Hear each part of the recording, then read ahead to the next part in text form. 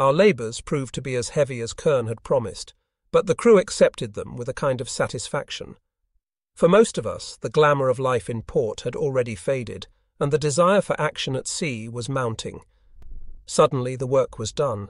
Our departure was scheduled for the following morning. Again we went through the ritual of severing our connections with life. In solitude we labelled our surplus luggage and wrote last letters home and prepared our sea gear. Afterward, some of us emptied a bottle of wine. Others spent their last night in the arms of a sweetheart or a professional. But all of us wondered whether we would survive to go through these motions once again. The month of August in 1941 was but a few days old when U-557 sailed for her second patrol. At 2 p.m. we removed the lines from the pillars. The obligatory band played a march, and a thunderous hurrah came from the commandant of the flotilla, officers and enlisted men. At the far end of the quay stood the public, including a number of girls who were waving tearful farewell to their lovers. The war had brought them together. The war separated them again. U-557 sailed out of Lorient under electric power. When she had Port Louis on her left, the diesels began to mutter their old, intimate song. Half of the ship's company was standing on the cigarette deck or leaning against the railing, smoking, chatting, and enjoying a last hour of sunshine. A stern, picturesque Lorient and the Brittany coast slowly diminished. As our escort vessel departed, her skipper shouted through the megaphone, "A pleasant trip and good hunting." The men were ordered below. The watch and the captain remained on deck, together with a newcomer who had embarked only 30 minutes before we had put out to sea. Kapitän-Leutnant Kelbling, a classmate of Poulsen, had been assigned to us as a prospective commanding officer. He had no special function. His only duty was to round out his experience with one war patrol. Later, we passed through a fleet of fishing boats lying lazily in the blazing sun. Their yellow, red and green sails pointed into the deep blue sky like coloured sugar cones. As we approached the last of the trawlers, Poulsen ordered quietly, both full ahead, "Set course 270. After the continent had sunk into the sea, U-557 submerged for her first trim dive. For 3 days we saw no enemy plane or smoke cloud. The Bay of Biscay was calm and deserted. When U-557 passed the 8th longitude west, Poulsen opened the sealed envelope he had received from Admiral Dönitz. Our orders were to attack the convoy routes in the North Channel between Ireland and Scotland. Headquarters expected a heavy concentration of enemy shipping in that area. The envelope also contained details of the minefields near the channel. U-557 took on a northwesterly course. The diesels roared the symphony that made every man's heart beat faster. The next morning at 7 a.m. sharp, the men off duty were awakened by a blaring loudspeaker.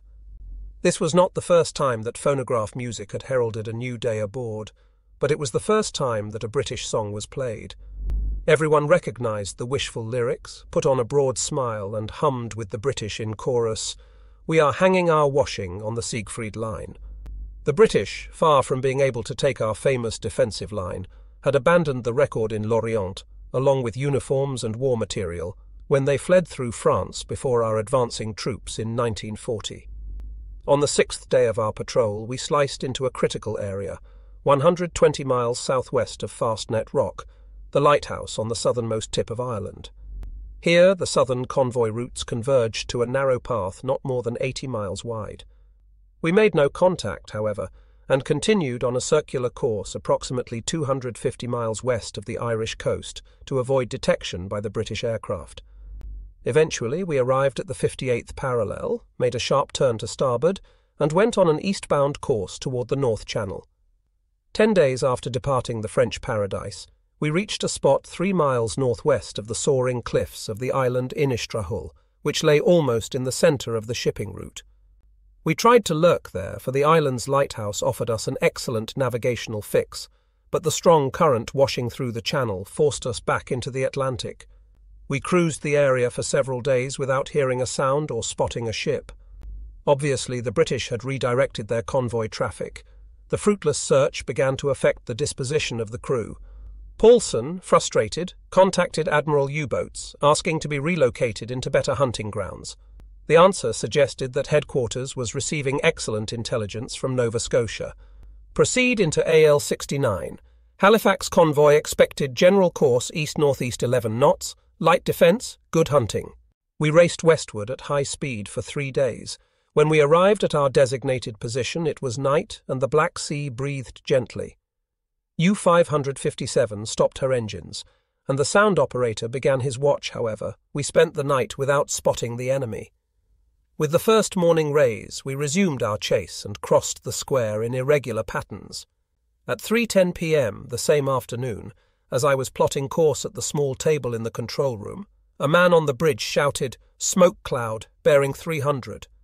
The captain dashed past me and leapt to the top. I heard him hollering at the man in unmistakable anger. "You call that a smoke cloud? It's a forest fire." Crew on battle stations. When I reached my place on the bridge, U-557 had turned toward the black smudge. As we approached, the cloud expanded into a broad black curtain of dense smoke and fumes. Then we spotted the mastheads and stacks of the zigzagging destroyers preceding the armada. 5 minutes later, a forest of masts crept over the sharp edge of the horizon. We were on collision course with a huge convoy. 3:35 p.m. Alarm, 3:45 p.m. The parade of ships had not yet appeared in the eye of the scope. Paulson relied solely upon the report from the sound room. The crew moved quietly on action stations. The torpedo gang flooded the tubes. The second mate adjusted his computer. I took the helm. 4:10 p.m. 2 sweepers came into view, sailing in erratic patterns. 4:25 p.m. the sound gear picked up 2 destroyers, propellers whirring at high revolutions. Both hunters made their moves as if not quite sure in which direction to search for the silent enemy. Aztec impulses began to bounce against our hull. 4:35 p.m.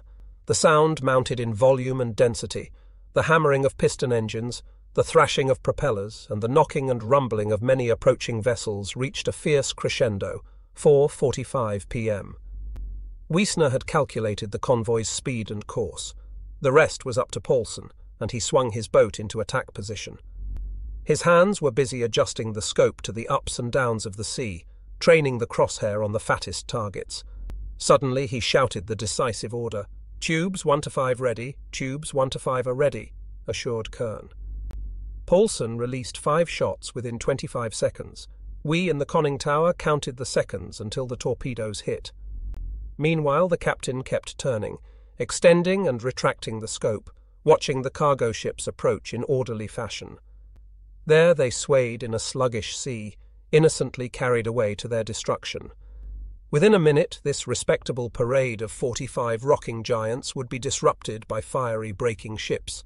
The rest of the vessels would spurt away, their crews terrified by the horror of devastation. Then came 1, 2, 3 hard explosions. The captain, all smiles, shouted, "Executive, write down, hit on freighter, 5,000 tons, hit on second vessel, also 5,000 tons, hit on 4,000-ton freighter astern. 2 misses. What's the matter with those damn torpedoes? 5 p.m. We in the tower were given a chance to view the Holocaust. 3 vessels lay heavily listing, shooting smoke and fire columns into the air. White lifeboats hung head down in their davits. 2 destroyers raced toward the dying ships. It was a painting of rare and vivid colors. 5:10 p.m. Depth charges detonated close by. Paulson jokingly insisted that they were at least 1,000 meters away. 5:20 p.m. Escorts disappeared. Sound contact with convoy was considerably reduced. 6 p.m. Cook distributed coffee and battle sandwiches, too much salami. The sweating torpedo gang hoisted up 5 steel fish and reloaded the tubes. The chief balanced the boat like a juggler. The captain sat at the scope watching the convoy flee toward the southern tip of Ireland. 9:25 p.m. U-557 surfaced. Only a very thin light line in the west indicated that the day, a successful one for us, had come to an end.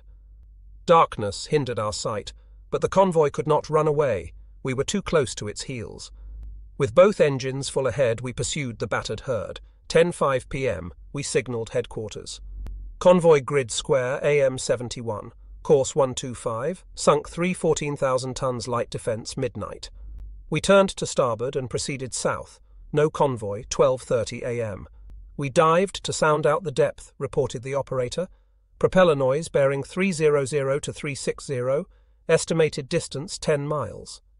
10 minutes later, U-557 surged back to the surface. Once again, the song of the engines together with the swishing noise of the sea rushing alongside the hull produced the hymn which accompanied us into battle. A flare fell in the east. 1:15 a.m., destroyer 3,000 meters on port. We drew a big loop around the escort, swinging into the convoy's wake. It was as if we drove into nowhere. Sky and sea formed a solid black wall. 2:20 a.m. Two escorts shot out of the darkness, showing their white mustaches. "Alarm!" shouted Paulson. "Dive to 170, hard left rudder." The furious commotion of our crash dive covered up the propeller noise of the destroyers, which were closing in on us with terrifying speed. We clung to pipes and equipment to hold our balance. That was how steeply U-557 hurtled into depth. Before the escorts could split her stern, she was already down to 90 meters. Two charges erupted in our wake, flogging the boat like a gigantic whiplash. Total darkness enveloped us for long seconds. U-557 fell and fell. It seemed to be the end. But the lights came on again, and Feder levelled the boat off at a depth of 200 meters. 2:30 a.m., both destroyers had stopped. Silence above, silence inside the hull. Our soundman reported other propellers approaching. The escorts had called for reinforcement. We braced for a long barrage. 2:45 a.m., one escort began to run up on our port side. We veered at high speed to avoid her spread. Then we heard 3 splashes, soon followed by 3 infernal explosions. The well-placed cluster slammed our boat deeper. Hydraulic oil spouted across the control room. The steel groaned, motor relays tripped, planes and rudders jammed, deck plates jumped. As the echo of the booms subsided, someone threw the relays back in. The chief reduced the speed to silent running, and all was again quiet inside the iron drum. The well-trained destroyer crews above had stopped for a new probe into depth. 3:18 a.m., another attack began. 3 cruel detonations came at close intervals. Then another run. We sat at our stations in the twilight of our emergency lighting, biting our lips and holding our breath as the Azdic pings grew unbearably loud. Some of the men lay on deck staring upward. Others were sitting and staring into an imaginary something. There was no talking, no coughing. The men showed no signs of desperation, only tiredness and stress. Hour after hour, the attacks were renewed sporadically and inaccurately. Depth was our prime advantage, our only protection. 12 p.m. Above us, they were still searching. The captain ordered fruit conserves and biscuits distributed. A healthy decision. The men relaxed a little as they took on nourishment. 2:12 p.m., the latest barrage brought the number of canisters dropped upon us. But the soundman claimed that he heard 2 escorts leave the scene. We were hopeful. 3:20 p.m., not a single detonation for over 1 hour. Had the Tommies run out of depth charges? Had they abandoned their game? The sound operator turned his wheel with loving care. The entire horizon seemed to be free of hostile sound. "Where was the third hunter?" Paulson said. "Start up bilge pump. Let's see whether they take that bait." The impertinent grinding sound tortured us like a dentist's drill. Though it betrayed our position, it produced no response from above. The third enemy had also departed. 4:10 p.m., U-557 surfaced after being submerged for 14 hours. As the captain opened the bridge hatch, I was literally thrown out of the hull by our internal pressure. Brilliant weather greeted us. We inhaled the fresh air gratefully, though a sudden abundance of it almost made us black out. The ventilators transported oxygen to the sweating hands inside the drum. For us on the bridge, the sun was never so red nor the sky so blue. Since the convoy had fled safely beyond our reach, U-557 raced west in search of new targets. We travelled 3 days, covering 450 miles in a medium sea. On the 4th night, a U-boat operating in the extreme north flashed a signal across the Atlantic. Convoy AJ-35, course east 12 knots, attack, taking the cue. We changed course and dashed into old, faraway hunting grounds. Simultaneously, other boats deciphered the message and raced to intercept the convoy. However, headquarters had other plans for U-557. We were instructed to proceed into a different area, leaving the loot to others. The boat's company cursed like pirates over spilled rum. As it turned out, a large wolf pack made contact with a Halifax convoy. One by one, their torpedoes crashed into its flanks and decimated it. Short signals came rushing in. proclaiming victory in one of the greatest battles ever fought in the Atlantic. Those messages, accumulating on the captain's desk, reflected the ferocity of the assault which sent ship after ship to her grave. The radiograms were as precise as the shots the captains fired.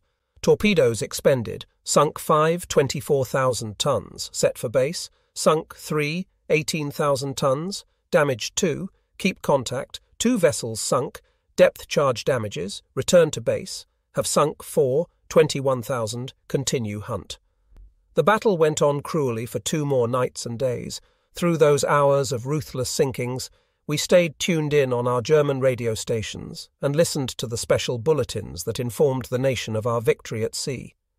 Then the wolves lost the convoy in the northern fog, leaving the bottom littered with 20 battered hulks. As one of the triumphant U-boats headed home, it crashed into another convoy, and at once a new hunt began. This time, U-557 was ordered to operate against the target. As we approached the northern region, the sea rose higher.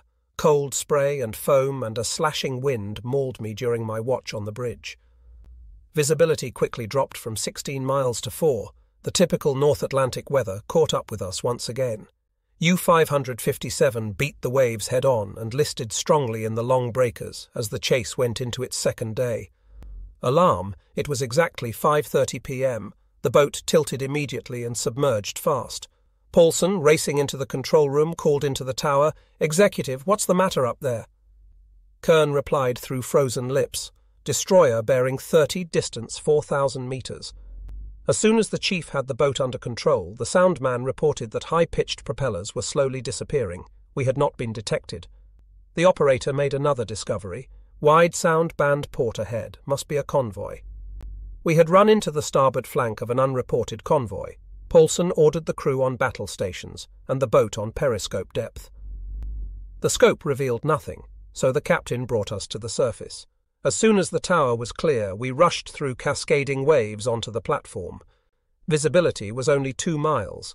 A thick layer of clouds hung just above the boiling sea. We immediately pushed after the source of the sound band. 40 minutes later, we again sighted an escort and quickly outmaneuvered her.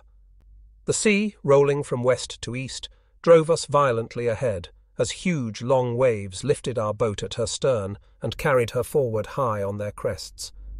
While in hot pursuit through a violet twilight, we informed Admiral U-boats of our discovery. It soon became apparent, however, that the convoy made drastic changes of course. We continued eastward for 2 hours in a huge zigzag pattern, but detected no convoy. Reluctantly, Paulson ordered the chief to dive to take a new sound check. The sound man reported a faint disturbance on starboard 40. We surfaced at once. Dusk had closed in and visibility was reduced to less than a mile. U-557 swayed and listed in a tumultuous sea. Sheets of water broke over the superstructure, lashing our faces and burning our eyes. I sought cover in a squatting position, with my glasses levelled over the rim of the bridge, but the fierce spray split my skin and lips, drenched the Turkish towel I had wrapped around my neck, and ran down my back into my boots. I shivered in the chill of the night, despite my triple layer of clothing, topped by a one-piece diver's suit of thick rubber. U-557 kept thrusting toward the enemy. It was almost midnight when a shadow moved into my glasses. Then there were 2, 3, 4. Paulson saw them, and the executive also saw them.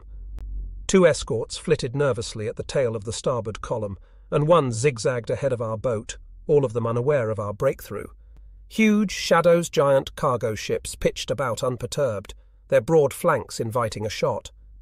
U-557 gradually swung into attack position. An escort broke toward us through the wall of darkness, but we eluded her by sneaking close to a huge freighter.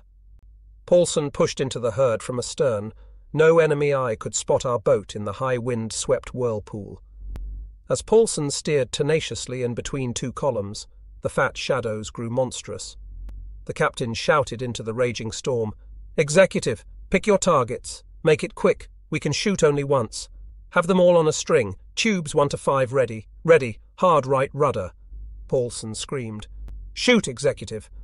Seconds later, 2 torpedoes leapt out of their tubes. Quickly, another fan shot left the boat against an overlapping target. Finally, the last torpedo churned toward the nearest shadow in the column. Then there was breathless waiting. 3 hard explosions bellowed into the night.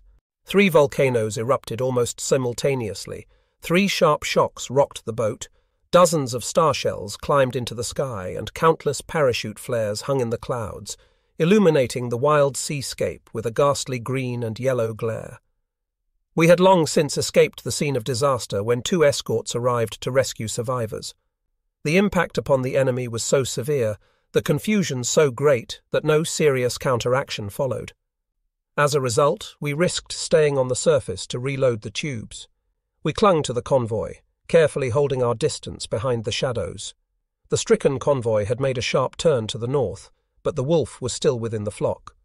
Some distance to the south, 3 vessels lost their struggle, and the last flickering flames were swallowed by the violent sea. 40 minutes after the attack, our last 2 torpedoes were ready for use. U-557 closed the gap. Minutes later, we had the targets before our tubes dead ahead, with the rudder turned hard. Our boat surged in an arc into proper position. Then 2 brief commands, 2 light shocks, and the last torpedoes sprang from their tubes. The captain said, "That's all, gentlemen. Both engines emergency ahead, hard right rudder. Set course 180, U-557 turned away and escaped at top speed." We watched the targets for 60 seconds, 70 seconds. We counted and waited and hoped. But the 2 torpedoes were failures. During those moments between life and death, I pictured the seamen on their doomed vessels, riding the huge waves holding onto life rafts. I felt sorry for those courageous men who had to suffer and go down with their ship.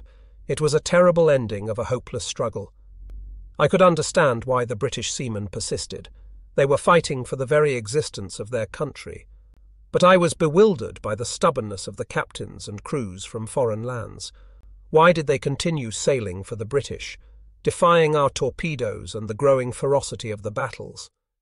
Whatever price the British had paid for their services, it could not have been enough to compensate for their risks and very lives. I was astounded that His Majesty's Admiralty was still able to recruit any number of foreign ships. 30 minutes after our last attack, we informed headquarters of our night's encounter and advised that we would be sending beacon signals to home other wolves toward the herd. For 3 hours we remained in cautious proximity to the convoy, transmitting the beacons vital to the continuation of the battle. Then 2 detonations, accompanied by 2 fire fountains in the front half of the convoy, indicated that another U-boat had arrived. Our mission was completed. At 5:30 a.m., U-557 dived into secure depth.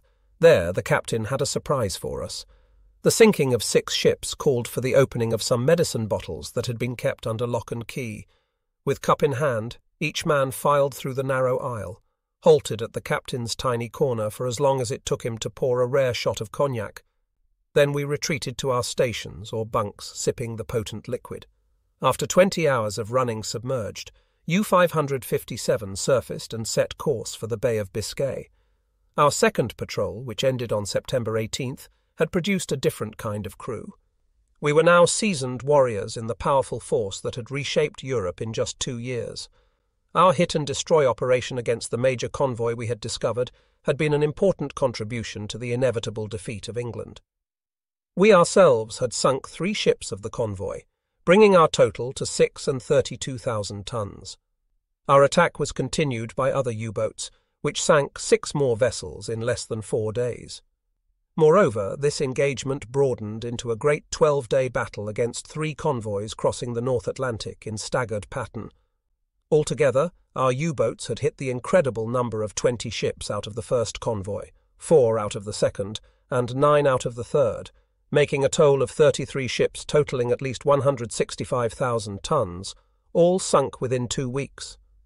These extraordinary sinkings proved again the great potential of our wolf-pack tactic, which left the British defence helpless and turned the Atlantic and the waters around England into a graveyard for Allied shipping. We had indeed reason to feel proud. As victorious veterans, we took for granted the hearty reception that greeted us at the quay in Lorient. The cheering crowd, the flowers, the brassy band music, the respectful salutes of the flotilla's commandant and his staff, all this was our due. The only unexpected bonus was the bold appearance of the girls from the establishments, who could not resist the temptation to welcome home their best customers. A night filled with warm embraces made a pleasant prospect for our crewmen, but even this had become just another routine part of the sailor's life. Our first duty after landing was to attend the usual ceremonial dinner at the prefecture. The meal was a long and rich one, laced successively with champagne, red wine, and German beer. When the speeches ended and the men dispersed to their respective quarters, I was sent back on board U-557 to take charge of the watch the first night in port. The boat lay like a phantom in the low tide. My 3 guards stood on deck, enjoying the lukewarm night. I went below, into the stifling stench of oil, grease, sweat, and decaying food. The sudden calm and motionless state of the boat that had rocked and pitched and had spread death and destruction for almost 50 days was a new sensation. I realized how important this delicate instrument had become to me. Its power was now a vital part of my life, if not a part of myself. Knowing that I would have very little time later, I sat down on the captain's green leather mattress, switched on a small headlamp over his narrow desk, and wrote my letters home. My night watch ended early. It was barely morning when workmen came aboard and began stripping U-557 of all moving parts in preparation for her transfer to dry dock for refitting. The crew, the majority just back from the establishments, set themselves up in the old naval complex in quarters that had been greatly improved while we were at sea. I found that my living conditions were even better. The flotilla had assigned me a large room in the local Hotel Beauséjour, and my luggage was already there when I arrived. For the first time since we sailed, I was able to take a shave and hot shower. After washing away my filth and smell, I rolled myself in white, fresh-smelling linen, spread out in my huge bed, and fell into a long sleep. Our first 3 days in port gave us just enough time to recuperate and prepare ourselves for the obligatory meeting with Admiral Dönitz.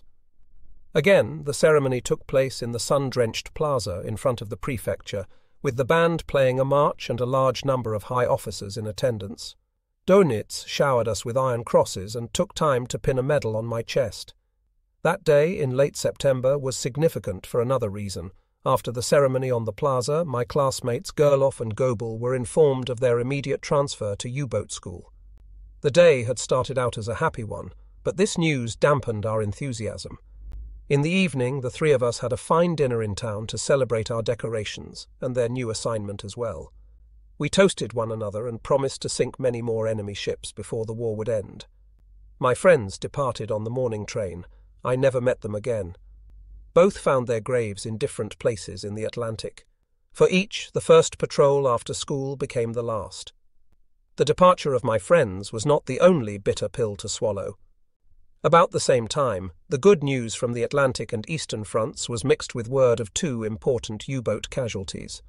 Long after it actually happened, headquarters reluctantly announced that U-47, with her famous Captain Günther Prien in command, had been attacked while pursuing a convoy and sunk by a British destroyer.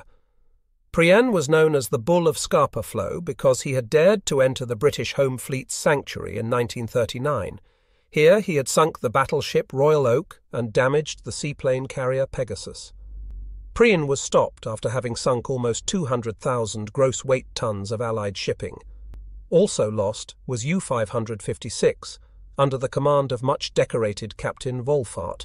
She had been wrecked by a heavy depth-charge series, but her captain and most of her crew had been rescued by the 3 attacking British destroyers. Wolfart, too, was one of the aces with more than 100,000 tons to his credit. It seemed to me that men like Wolfart and Prien could not be replaced, yet the U-boat war was creating aces much faster than it destroyed them. Now that I was the only ensign aboard U-557, triple duty fell upon my shoulders. As work on the boat proceeded rapidly, my days were filled with responsible tasks. I got no help from the captain, who quickly departed for Lake Constance and home, or from his classmate Kelbling, who left our company 4 days after our return, or from the executive and Seibold, who hurried off on a 2-week leave. But my labours were not without reward. In the evenings I walked through the streets of Lorient, enjoying my solitude, or retreated into a cosy restaurant, supplementing the sailor's ration at the base with a delicious dinner and some of those lukewarm nights made perfect covers for my escapades. By the time the crew began to reassemble, however, I had my fill of the pleasures of liberty in port. On October 8th, U-557 set out for the third time, again heading for the North Atlantic. After a few days of calm sailing, we left the Bay of Biscay astern and encountered high seas. Summer had ended, and the first gale winds of autumn lashed the waves to tremendous heights. Under a sky thick with dark clouds, the mountainous waves toyed with our boat, tossed her wildly, and kept the bridge half filled with water. U-557 worked frantically to stay on course and make headway. On the sixth day of our patrol, we reached a position approximately 300 miles west-southwest of the North Channel. That afternoon, as we traversed our old hunting grounds, I was put in charge of the third watch part of the greater responsibilities that the captain now entrusted to me. The watch was a harsh one.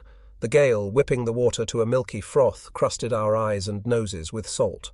Our binoculars were useless. After 3 hours on the bridge, I spotted a destroyer moving into our starboard aft quarter. I immediately pointed our stern toward the grey menace, increased speed, and informed Paulson. I assumed the ship was a part of the convoy's defence. The captain arrived in a hurry, secured his steel belt to a clamp at the superstructure, and put both diesels into high gear.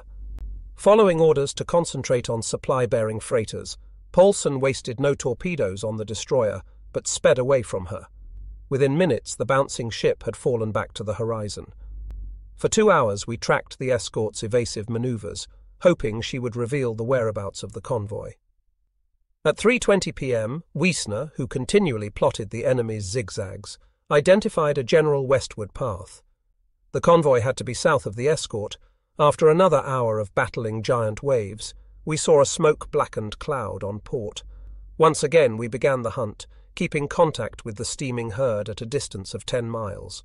When Wiesner relieved me on the bridge, I lowered myself into the tower, then dropped into the hull.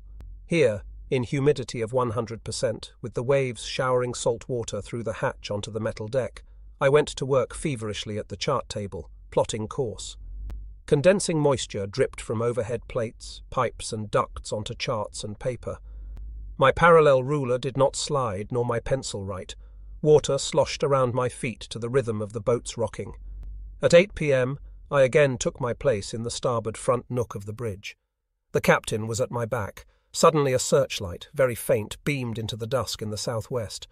For seconds only, we chased after the clue. 40 minutes later, shadows loomed ahead, feeble, unreal. A quick correction, of course, and we surged forward on a parallel track with the convoy. Our powerful glasses revealed the classic picture of dim freighters wallowing in the blackness. We counted 17 cargo ships, but there had to be more behind the rain squall. We detected an escort, port astern, and kept her under close surveillance. The captain held his boat at a constant distance while we established all target values for a midnight attack. We charged forward, spreading foam and spray, breathing air full of smoke and soot. The wind howled and the waves thundered above the clatter of our engines as we raced past the shadows and outmaneuvered 2 escorts with ease. The sea swallowed our small steel drum, only the tip of the bridge protruded. Now we stood in the horseshoe up to our necks in water, tied to the boat with wide steel belts. The Phantoms rocked in several columns westward, their broad flanks exposed temptingly. Through the savage wind and throbbing engine noise, I heard shouted commands and bellowing reports from below. The executive clung to the TBT to hold himself erect while aiming through it at the numerous targets. The final moment had come for some of the giants, and for those who manned them, open fire. Screamed Paulson, the storm tearing his order from his mouth. "Fire, fire, fire," shouted the executive. "Hard left rudder, steer 250, hollered the captain and slammed the cover of the voice tube shut. Long seconds ticked away. A blast, a fireball, then a loud detonation. A huge fountain rose over the dying vessel. A second bolt, a boom, a terrifying shriek, then a third explosion, a flaming jet. Large chunks of steel hurled into the illuminated clouds. The bare U of a 7,000-ton freighter broke off. The ship drifted, burning furiously amid the convoy, and was avoided only with difficulty by hard rudder maneuvers of the vessels following. Erupting star shells and the roaring of heavy guns mingled with exploding cargoes and unfolding parachute flares to turn the night into a bright inferno. A destroyer, rushing north to the aid of the 3 victims, threatened to cross our track at close range. U-557 swerved, showing her tail, and was carried away in long lifts, lashed at by the waves. The unexpected interference caused us to lose sight of the 2 dying vessels, and we were unable to witness their demise. 1 hour of pursuit revealed no trace of a ship. It was as if the convoy had sprouted wings. We dived for a sound check, but adverse water conditions swallowed every sound. After surfacing again, Paulson followed a hunch and directed the boat into a southwesterly track. Dawn arrived, and with the new day came a stiff breeze. It chased the clouds low and pitched the spray high. Visibility changed rapidly from 0 to 3 miles and back to 0 again. We hunted all day without spotting a trace of a ship, but at dusk there was a sudden detonation in the port quarter ahead. A second one followed, typical torpedo hits. Another wolf had found the herd. Sweeping star shells showed us the way to the targets. 1 hour and 16 miles later, we detected the first shadow. We followed the Phantom for 20 minutes, allowing the executive to obtain new target values. Suddenly heavy fog rolled in, and the target dissolved. Just as suddenly a freighter appeared and bore down on us. "Shadow bearing 240, cried someone. The ship's huge BAU moved toward us, so close that we could only shoot and run. The command came. Tube 5, fire, and our boat turned to starboard just in time to avoid ramming the freighter. We waited 40 seconds, 60 seconds. The torpedo was amiss. 3 vessels, spewing black clouds of soot, rose like mountains in front of our tubes. I could almost hear the throbbing of their piston engines. Paulson shouted over his shoulder, "Executive, let them have what they deserve." Kern rapped out his orders in short spurts. 3 torpedoes fanned out. 2 explosions ripped the night, then the pressure waves hit our faces. 2 flashes blinded us for seconds. The scene was drenched in daylight as 2 cargo ships sent flames skyward. One ship turned wildly in a circle. Her rudder jammed, both listed and sank within minutes, before their crews had time to lower the life rafts. A flash came from one of the shadowy cargo ships. We had sailed too close to her in our excitement, and a few ant-like figures on the aft deck had manned a cannon and were shooting at us. 2, 3, 4 tall fountains rose around our boat. Several shells screamed over our heads. Speeding away from the spitting freighter, we hid behind a curtain of smoke and dropped to the end of the wounded herd. 1 hour later, torpedoes were hoisted into the tubes. U-557 reduced the distance to the convoy, then raced into it again, splitting it open from astern. 2 merchantmen, still unaware of our presence, continued on their rigid course. "Sink those monsters, executive," shouted Paulson. 2 shots were fired in an instant. U-557 swung into a loop, quivered under the hard waves, then raced away. After 2 minutes, we realized that the torpedoes had missed. Paulson curbed his anger and steered his boat into a fresh assault. Destroyer, bearing 220, the high ship came charging out of nowhere, her bow rising knife-like in the blackness. Paulson bent over the hatch and hollered, "Attention, Chief, give us full power or an escort is going to bite off our stern." He squeezed his boat between 2 cargo ships, but the destroyer clung to our tail, a mere 200-odd meters astern. There was no chance to dive with safety. The captain made quick maneuvers around a few bows and sterns, then a fast dash into the night through the furious seas. Death did not claim us. The good Lord had put his thumb between the hunter and the hunted. After our escape, we returned to the attack, but found no trace of the convoy. Dawn came at 6:15 a.m., and we were alone in a water desert. The men, tired and disappointed, dozed or ate on battle stations.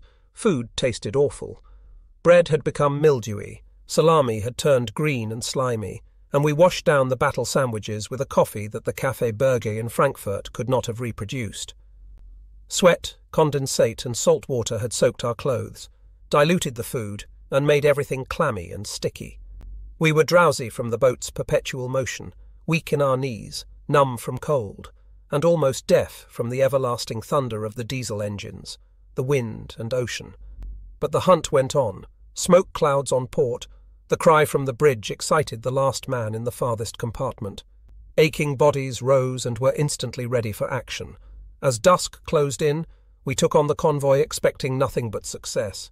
It was the giddy sensation we always felt before an attack. Soon the misty, dirty night limited our vision, but we saw a ghostly escort moving across our wake at high speed. Then 3-4 cargo ships materialized on starboard, all in perfect position for our attack. A fast command, a hard rudder maneuver, then came Paulson's call. "Shoot, executive. I can't hold this course much longer." Kern swiveled the TBT, his aim hampered by the rampaging sea. "Hell, get the eels out of the tubes." The captain slammed his order into Kern's face. The executive, his hands clamped around the steel support of the TBT and his head pressed against the rubber cushion of the night binocular, swiveled again, focused, then screamed the orders that released 2 torpedoes. U-557 listed sharply as she described a short curve to port, an explosion a hit. One ship broke instantly behind the bridge. The second torpedo hit. The second victim listed to starboard, feverishly burning, her deck slipping closer to surface. The gale wind carried to us the stench of the explosions, the stink of burning cargo, the smoke of coal-fired boilers. The tubes now had to be recharged. U-557 dropped astern of the convoy, secured herself from a surprise attack, and wallowed incapacitated for an hour while our last torpedoes were hoisted into the tubes. Afterward, we resumed the chase. At dawn, the convoy was still far ahead. With the day came the rains. All morning and half of the afternoon they whipped our faces and washed away the salt crusts. The convoy, meanwhile, had disappeared behind the low-hanging clouds. At 6:45 p.m., a destroyer floated into view. We kept her under careful surveillance and tenaciously followed her course. 2.5 hours after nightfall, we again sighted freighters, 3 shadows listing in the turbulent waters. U-557 closed the gap. A 7,000-ton vessel became Kern's target, and the torpedo hissed out of the tube. The ship nosed under instantly with a crashing boom, and as her stern reared up, we saw the propeller turning its last dying revolutions. Immediate counteraction, long-lasting flares hung in the dirty sky, their glare so brilliant that I could count the whiskers on the captain's face. And there, not far on port, the breaking ship shrieked in her last convulsive agony. Paulson manoeuvred through the columns cleverly and soon reached the dark section of the parade. The flares attracted an escort. She stopped near the sinking ship and began taking aboard survivors. She was an easy target, but an unwritten law prohibited attacks on ships engaged in rescue operations, and so Paulson broke into the herd again. He was in high spirits. This battle went his way. He dictated the terms. After 90 minutes of pursuit, run-off and re-entry, we managed to break into the center of the remaining ships. A 10,000-ton monster was Paulson's target. We had but one precious torpedo left in the aft tube. U-557 slammed against the waves as she struggled into attack position.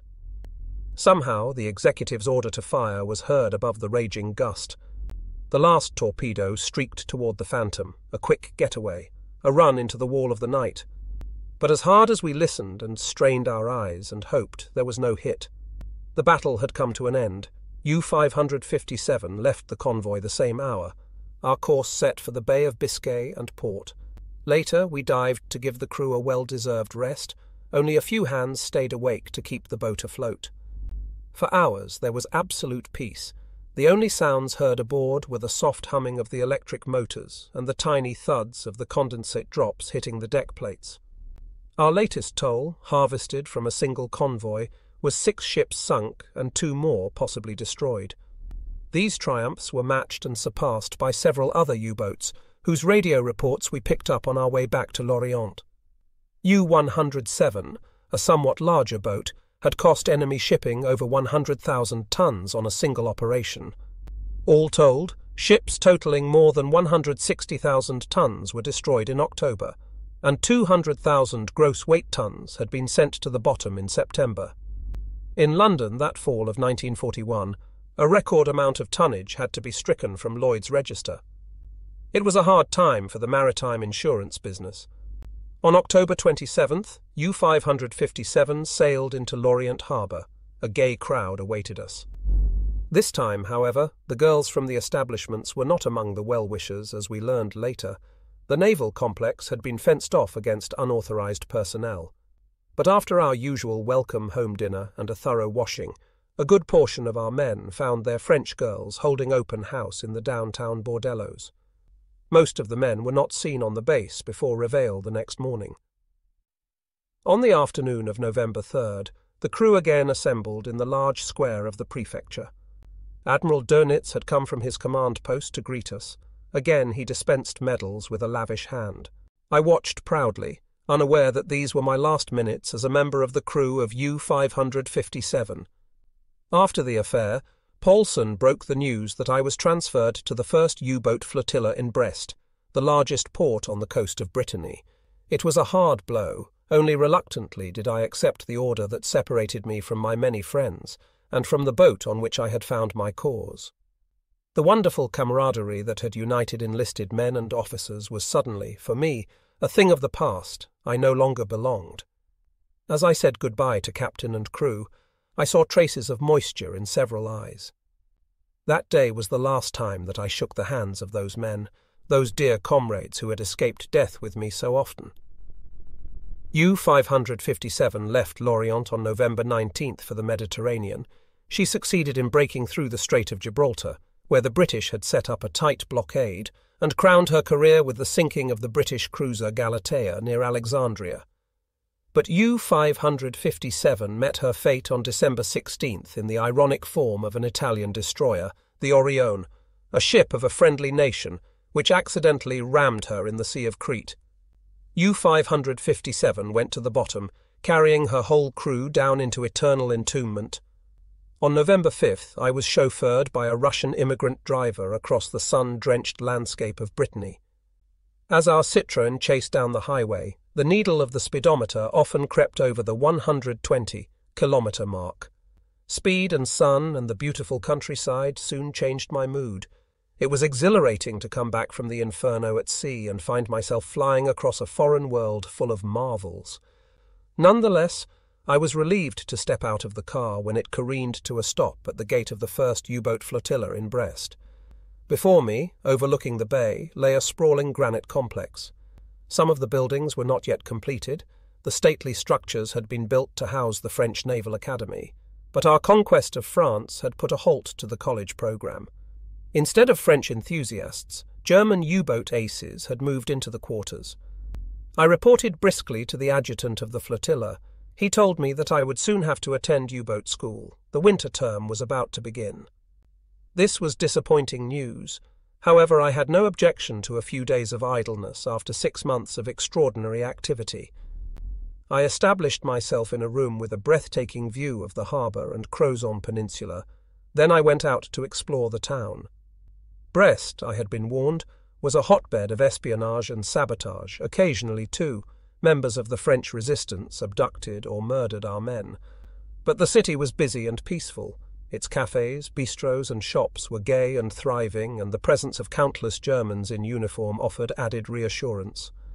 It was a sunny November day. The scent of fall was in the air, and I resolved to enjoy myself to the fullest. After a delicious seafood dinner, I walked through the picturesque streets, stopped at this cafe or that, and browsed through every bookstore I passed. In one of these shops I saw Yvonne. She worked there. Her blonde hair and blue eyes attracted me at once. I asked her for some books that she could not possibly have, and managed to engage her in a conversation that ended with a dinner date for the following evening. The next day, fearing that sudden transfer orders would spoil my plans, I left the base early and spent another pleasant afternoon wandering through Brest. Well before the time to meet Yvonne, I was waiting impatiently for her in a bistro across from the city hall. She was graceful, fragile, and afraid. Her only contact with a German, she said, had been an occasional remark over the counter on the subject of books. But soon she found herself in an unpatriotic tête-à-tête with one of the intruders in the obscure light of an exclusive restaurant. Dinner was excellent. Dessert was sweetened by her promise to see me again. The evening ended, much too soon, and to my great disappointment, at the fence surrounding her house on the other side of town. I met Yvonne again the following evening, not during daylight, for she did not wish to be seen in public with me. At her gate after sunset, under the protection of the growing darkness, she was not so afraid any more. From then on, I was a regular guest at Yvonne's home. Whenever I went to her, I secured my gun at my belt, determined to meet Yvonne, and not my executioner, a member of the Maquis, in a lonely alley of Brest. Whenever I slipped out of Yvonne's home, it was sunrise, never before, for I wanted a clear view of anyone who might be following me through the streets of Brest. I never asked Yvonne more than I needed to know. She said that she loved me, and that was all I wished to hear. In turn, I promised her everything for the love she so graciously spent on me. I enjoyed these days of sunshine and autumn flowers. But after 2 weeks came the task of telling Yvonne about my new command. We vowed to see each other again as soon as I would return. I hoped to be back in the spring, when the cherry blossoms would be in bloom. The last I saw of her was her bright scarf disappearing in the night as my train pulled out of the station.